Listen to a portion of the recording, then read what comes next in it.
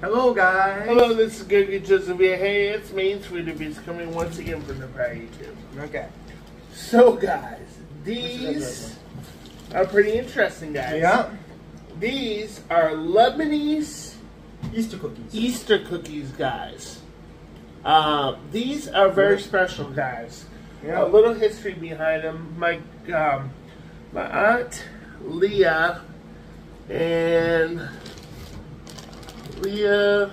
Lori, and Mary, my cousin, actually they're my cousins, make these every Easter, guys. These have chopped walnuts, and these take a long time to make, guys. They take the dough, they roll out the dough. Wow. They chop up the nuts in it. Smells good. Chop up the nuts really, really fine, guys. Yeah. They put nutmeg, they put brown sugar, sugar, they put, you can put little holes in them. Yeah. These take about probably a good 2-3 hours to make. Wow. The process. My mom was telling me about these cookies. Yeah. I have not seen these anywhere online. So I think this is like an old family recipe. They might have something similar to this online, but I know this came from my grandmother and my great-grandmother's recipe, so. Yeah. So you can't, it's hard to find them. Yeah, right? I mean, I think we're I've never seen, I have looked on Google and there's no recipe on this. Ooh. And these are called Lebanese Easter cookies. Yeah. So, the pictures are totally different, so. Amazing. Give you one right here. Yeah. But, yeah. Every year my family make this. Oh, wow. And so. Ooh, good smell. Yeah. These are my favorite cookies ever, guys. Here we go.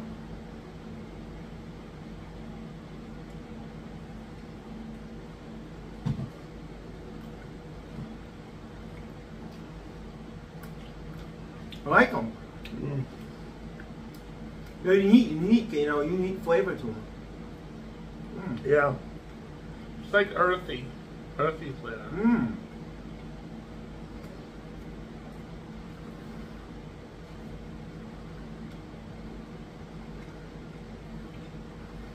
Really good. I'm gonna give them. I'll take one more bite.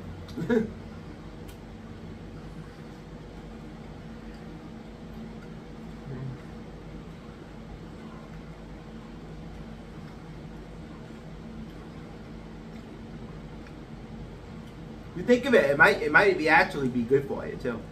Where it's not so. These are the type of cookies you can eat all day long. Very expensive to make, guys. Yeah. 3 hours sounds like a lot of time. Yeah. I'm gonna give them a 9, guys. I'm really impressed. Not even a 10?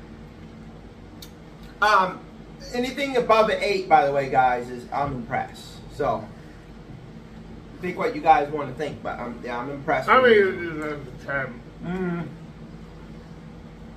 This is just not the I was off for close to 10, but 9. I like this, guys. This is one of my favorites. Yeah.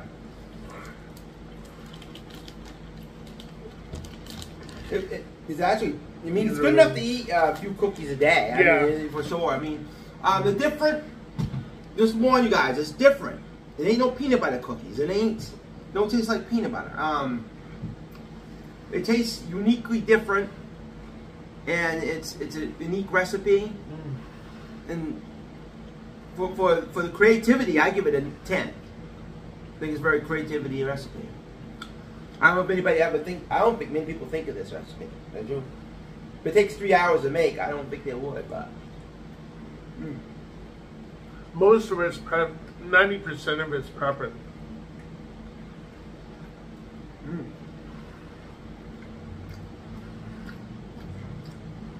Do you see the cinnamon in this too? A little bit? Nutmeg? I think nutmeg, cinnamon, brown sugar, walnuts. Yeah.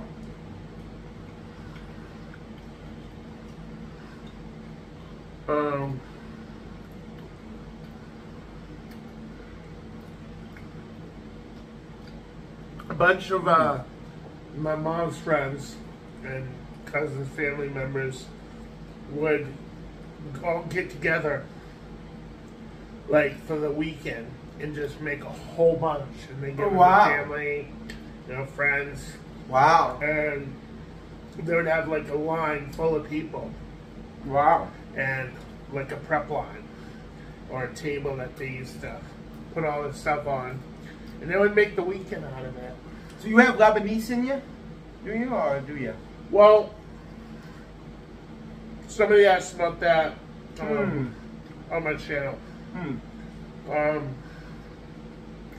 Mine. Oh, wait a minute. I ain't thinking clearly. My original background is I was adopted. Yeah. Yeah. At 3.5 years old. Yeah. I was originally Italian. I was born Italian. Yeah. But raised Lebanese. So my adopted parents were Lebanese. Wow. So my grandmother on my mom's side, or on my dad's side, was Han 57. Wow. So she had a little bit of everything. My grandfather was full-blooded Lebanese. Oh, wow. That's good to know. Yeah. So that's probably why they did this recipe, just for your generation, for your nationality. That's pretty cool, guys. You know, really amazing, guys. I think it's amazing creativity. It's probably a secret recipe. So, is it a secret recipe? Probably. You have to ask them, but I don't see. From what I heard, is you can get Easter cookies, but made a different way. Okay. So like these are made by my family. So these might not be the exact same recipe as other things. Oh, okay. I tried Googling it. I can't find these anywhere. I can't even find a picture of these. Yeah. So I don't know if these are my grandparents' like homemade recipe that no one else has. You use flour too for this, right? Oh yeah. Yeah. So it takes a lot of work, guys, to make this. Yeah. And sometimes you can overcook them on top of that. So So, but anyway, so I don't know, like 100% know. So what I'm gonna do is put in the title, family recipe of Lebanese Easter cookies. Okay. That's what I'll put in the title. So yeah, it's an interesting kind of food for sure.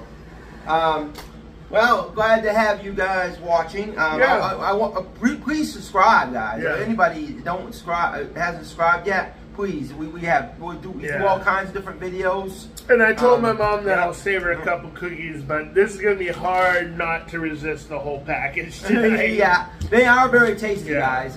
Very. I like cinnamon. I like nutmeg. I like the other ingredients in it. So it makes it easy. So that's good.